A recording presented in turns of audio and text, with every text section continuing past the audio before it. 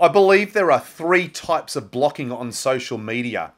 One is when you are doing everything you can to recover from a broken relationship and you're deliberately blocking their account so it's not in your face, so it doesn't tear you down and hurt you. There's no other intent behind it.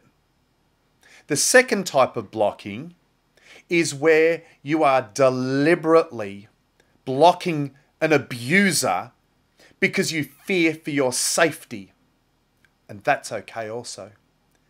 And then there's a third type where it's malignant, where it's malicious, where it's abuse. And they are literally trying to communicate a message to you and try and make you feel worthless. Try and hurt you at the point where it's publicly seen. And recognize this is something that you don't tolerate. If someone blocks you, make it permanent. Stay strong.